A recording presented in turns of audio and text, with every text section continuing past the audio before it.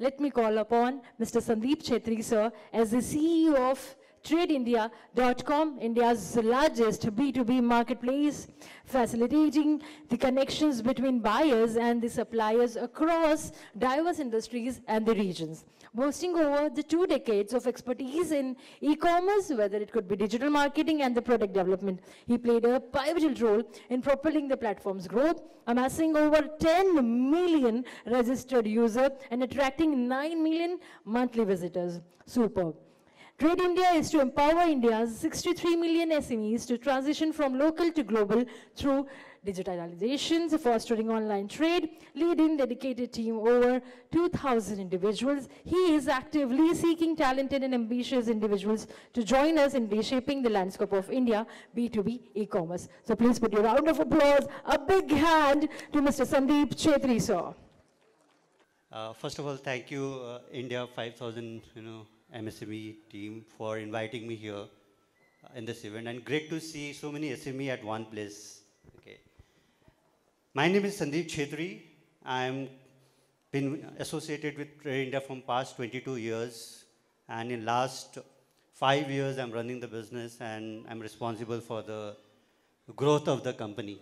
Okay, if I have to explain myself, yeah. But in last 22 years, 21 years have spent very closely with the MSME space, very, very closely with the MSME space, helping them to build the business, helping them to go digital. And in fact, as we speak, we have more than 1 crore SMEs on our platform who is doing business online, and we are helping them to grow the business. Okay. Before I start, I would like to congratulate all the MSME who have won the awards. Because what I feel is, MSME are the backbone of the Indian economy. And not only backbone, but life and blood of the Indian economy, right?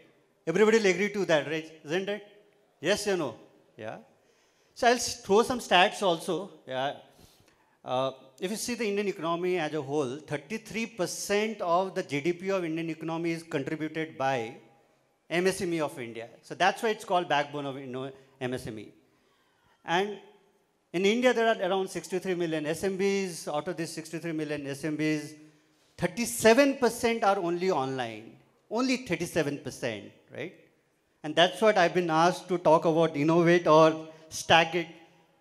MSME and the advantage the new digital age has today.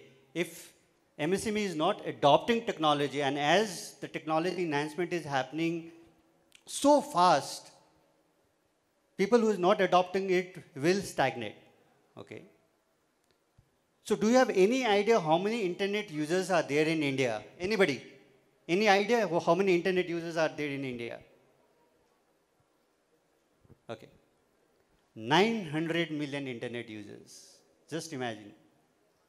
And this 900 million internet users, 77% are in mobile. Like I can also see so many doing multitasking today on phone, right? We are listening to this, and we are also doing multitasking using internet today. So internet has that power, and that small device which is there with you has so much of power that you can do so many multitasks at one place. But when it comes to adopting technology for your company, we don't do that much as an MSME aspect, not much. That's why we say 37% are still there who are only using technology to do business online. Yeah. How much data we are creating every day? Do you have any idea? All the browsing which we are doing internet today, how much data we are creating every day? Anybody has any idea? It is 2.5 quadrillion bytes of data we are creating every day. What that means is this is not just a number. This is a heartbeat of internet today. This is just not a number. Why I say heartbeat of internet? Because if I have to consider 1 byte, okay, 1 byte as 1 drop of water, then this will at least fill 1 million Olympic-sized swimming pool every day. Just see the huge data which we are creating. So why I'm sharing this with you is the consumer behavior is being captured using these data points. Okay, and MSME if they adopt technology, can be able to target these consumers using different mediums, different technology adoption. That is what I will be talking about in next 10-15 minutes. Okay. First and foremost is how to use this data, why people are using this data. First important thing is, if you are not using this technology, businesses who have not done it is either closing down, or they don't have a competitive advantage, or they are not able to increase their efficiency in their company. And I will talk a little bit, I'll share you some very good technologies which is there which will help you to do that. First and foremost, most important, how many people here is using WhatsApp today? Can you raise your hand, please? Everybody, right? Why people are using WhatsApp? Because it's fast. So if today, as a business, in your website, most of the people today, they use email as a form, but not WhatsApp as an option for customers to connect with you. Why we don't do it? Because people don't adapt this technology of WhatsApp Business API, which is a very, very interesting innovation which Meta have done for the MSME. And even if you see 2 days back, Meta have signed with ONDC to help MSME to come to the WhatsApp platform. Why? I'll share you one more very interesting stats, okay? Because your consumers today, you are connecting with consumers through email, through SMS, and through WhatsApp. SMS takes at least 48 hours. People don't see SMS today. Email also takes 48 hours, whereas WhatsApp is just not even, 9 minutes. People reply within 9 minutes. Just imagine, okay? So this is one technology which you can adopt. Second challenges which I see, which, adopting technology will help you in operation efficiency is, everybody has marketing team, right? Everybody will have marketing team. Yes or no? Yes? And all the marketing team is using their own number to connect with the customers, right? And marketing team will have attrition, they will go to and join competition, your data is gone. But using WhatsApp Business API, what it does is, you will only have one number and you can automate the whole process. When I say one whole process is, with one number, your sales team can connect, your accounts team can connect, buyer can have discussion in one place, and you can automate the whole process. That is where automation helps in terms of adapting technology will help you to increase your efficiency and also improve your productivity, and the data leakage is low. Now coming to the new market share, okay? I'll give you one example of textile industry, okay? Because we work very closely with textile industry in Surat. And when you go to Surat, you will find that these companies, there are two types of companies. One is traditional way of working, and the new generation which is working in adapting technology. The traditional way of working, they will say that, hey, we have so much of order, I don't want to go online. And the new age guys, what they do is, they are adopting technology in a way how they can accelerate faster, okay? How they're doing is, they're having all the database, they use WhatsApp, they use email, they use CRM, they use lot of digital tools to connect with more customer and also acquire new customer using e-commerce platform. So because they're using new ways technology and also social media to generate more new acquisition, they have more better opportunity in the traditional medium. Okay. Third, one myth is there that specifically in the B2B space, that they feel that manufacturer, they feel that social media is not for us. How many people agree to that, that for a manufacturer, social media is not the right channel to advertise or connect with the customer? How many people feel that? Okay, nobody feels that? Okay, that's good to hear that. But social media cannot be used only for generating leads. It's about connecting with the customers and helping them solve the problems also. There is a very good NASCOM survey which says that when people have connected their customers using social media and solved the problem, the customer service and the customer satisfaction has increased by almost 25%. And today, because you, me, everybody are in social media, that has helped to build the brand online reputation management. So there is something called online reputation management, okay? So being there, using that technology will help you to be better than your partner or your competition. The fourth important challenge which I see specifically in the SME space is distribution. So when I say distribution, is they have a warehouse, they have an inventory, they have a team who manages all the logistics, so on and so forth. Okay. But there are a lot of good technologies which is there which will help to optimize the everything. You know, there are ERPs, there are CRMs which will help you to do that. That is what we also at Trade India, we have developed a product called Trade Khata. Trade Khata, what it does is you can, have all your customers' data there. You know what is that inventory which is there, what are the invoice which has been raised. So what it does is at one place, at one dashboard, you will be able to know or each and every, insights about what is happening with your product, where it is moving, which sales team is, which customer is, buying how many products. So distribution is something which adopting new technologies will help you. So this is also helping you in terms of efficiency, bringing the productivity, and also because you know where exactly the data you have, it will help you to solve your customer problem faster. Okay. If you are not adopting it, please ensure that you have this ERP in place and inventory management in place. That really help you to solve a lot of problem. Okay.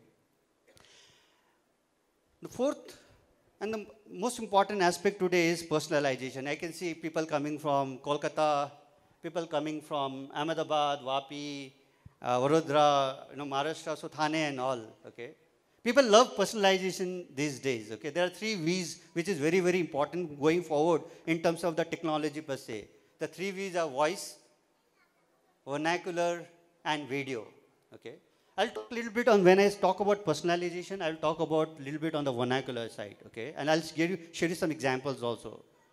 So if you go to any search engines or any platform today, the data shows that, out of 10 searches which is happening, 4 search is happening in vernacular today.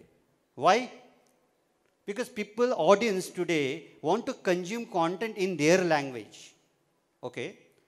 And that is where AI comes in place, okay? What we did at Trade India is we had 30 lakh pages and we converted these 30 lakh pages within 1 day in Hindi language.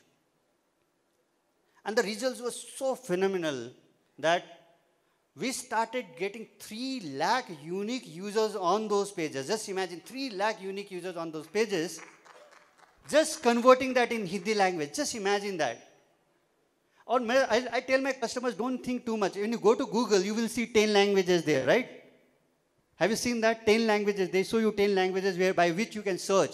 So Google have already done the research for you. These 10 languages are so popular in terms of searches happening in India. Just use that. Just convert your site in those languages. And AI can do that just in 1 hour, as simple as that.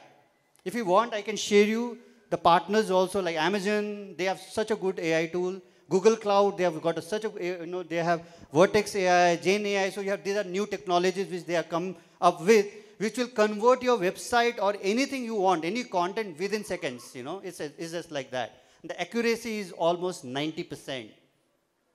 That this is one way how you can connect with your other audience, which is your target. Because today we feel that all our audience is English speaking. I don't think so, right? ऐसा नहीं होता है ना? My audience can speak any language. Very nice. What's your good name? Chetan. I'll give you one very interesting example. Okay, exactly same thing happened, and what we did, my customers say that, hey, when it comes from South, they always say Tamil, Tamil, Tamil. Do you have somebody who can speak Tamil? Okay. What we did, we created something called AI agent. Okay. This AI agent, what it does is converts the whole website in Tamil language, and the whole website, there will be an agent who will be speaking about the whole website, in Tamil. And it took us just 5 minutes to convert that. And we shared that with our customer and asked, why don't you share this AI video with your customer? So this is where technology, and this technology is it costly? No. This AI video, to create that AI video will not take you more than 1,000 or 2,000 rupees. That's it. But see the conversion. And now, if Chetan will have to speak with that Tamil customer, he will have to find somebody who can speak Tamil, translator. Then the conversion time will take a lot of time. But this AI video makes an impact immediately. And he will just say that, okay, hey, Chetan, I want this product. Or he'll just message it, right? As simple as that. And if he messages back in Tamil, he will convert that in Hindi and he'll do that, or English, and he'll reply back. So this is the power of technology today. And this technology adoption will help you to grow faster. Now, fifth most important aspect is, see, we, on our platform, we get around 2.5 lakhs. So in every 1 second, we get 4 requirements on the platform. And customer, they come to us and say, hey, we reply to those companies. And specifically in exports, okay, I'll talk about more from the exports perspective. They say that, Sandip, buyer is not replying us. And then we realize that why buyer is not replying, okay? If you see most of the emails these days, how many people have Gmail ID here? Can you raise your hand, please? 90% is saying Gmail ID. Just imagine. Today, lot of cybercrime is happening today. And when you send a mail just from Gmail ID, the buyer, seller, is sending a mail, replying back to a buyer on Gmail ID who is an importer sitting at another country, what he will think? Whether this is a genuine company, how big is this company? This company doesn't have a corporate ID as well. And he's saying this company is exporting. So, this is a very small investment from the technology perspective. Just adapt a small investment. Go to Google Workspace. Google Workspace will not take you more than 2,000 rupees to create one email ID. Corporate email ID, No spamming, nothing. You do that. It's in cloud. And in fact, I tell this in a different way, that the CEO of Gmail or Google, Sundar Pichai, is using the same technology which you guys will be using that workspace. Just imagine the power. So just invest on these technologies. Adapt this technology. If adapt nahi karenge, then you will always feel this problem. No, buyer is not replying. And you might be getting a lot of mails with your name to yourself also, because Gmail ID does that. You can just change the name and he will write there are a lot of spam happening these days. That is why people don't reply. But just try to send a mail from your corporate ID, see the change. So these are small technology which you can adapt, and people who are adapting it, there are almost 10% who say that we have a corporate ID, just take their feedback. They might be getting a lot of the replies on time, they might be converting faster, so much and so on and so forth. And the most important aspect is the visibility. Okay? When you talk to SMBs today, they say that I have a lot of buyers, why I need to invest in visibility. But like I said, today 900 million people are on internet today. What are they doing? Where is the discovery happening? Discovery is starting from this small device, right? Mobile. And in that discovery, if you are not present, then you are losing business.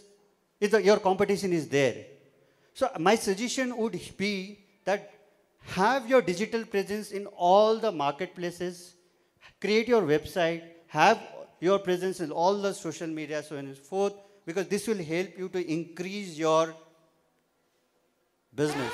And there is a very good study done by Google, and Google have shared this study. You can just search also. The people who have increased their visibility, specifically MSME per se, they have increased their revenue by 25%. Just imagine 25% just by increasing and having the visibility online. So with that, I know I don't want to take much of your time also. So first, if you are a MSME, first thing you should do is adapt technology. Second, which will help you to be ahead of your competition. Second is adapt digital transformation within your organization, which will help you to improve your productivity and efficiency.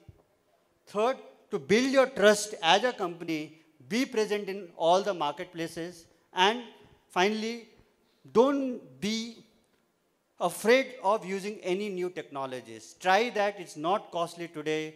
Technology has changed a lot. Technology has evolved a lot. You can connect with a lot of partners today who are building for the SMEs of India today. So that's it from my side. Thank you very much for listening to me. If you have any questions, I'm around. You can always connect with me, and I'll be happy to answer your questions. Yeah. Thank you. Thank you so much, Sandip sir.